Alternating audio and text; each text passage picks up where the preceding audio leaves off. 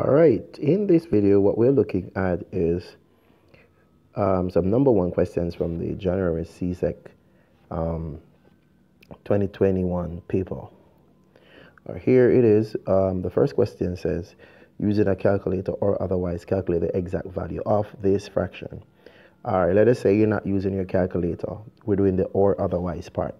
Basically what we want to do is to convert all mixed numbers to improper fractions. So we're going to change 1 4/7 and 1 5/6 as a improper fraction. So let's go. 7/17 plus 4, that's 11/7 plus 2/3.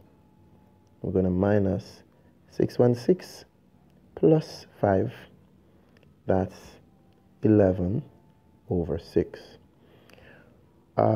What we can do, because we're adding and subtracting here, we could do all three at once. Basically, the LCM that we could work with is 42. So we could work with 42. 7 into 42 is 6 times. 6 times 11 is 66. 3 into 42. 3 into 42, that's 14 times. 14 times 2, that's 28. And 6 into 42 is 7 times. So 7 times 11, that's negative. So that's minus 77.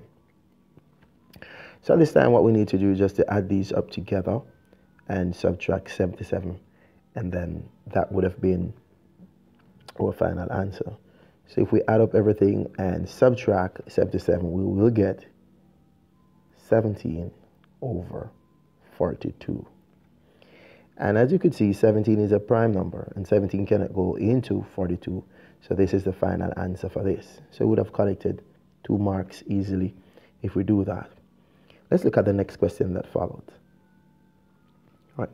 So the next question that followed, it says, write the value of the third root of 23 as a fraction in its lowest term. All right, so basically what we could do is just represent these ideas. The third root of 27 over 9 square. Basically, there are many ways we could go about doing this. 9 square is 81. The third root, all right, or what we call the cube root of 27 is a 3.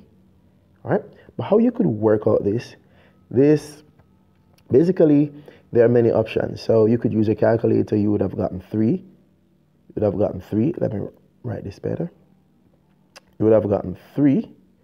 And then from here, you could divide the 3.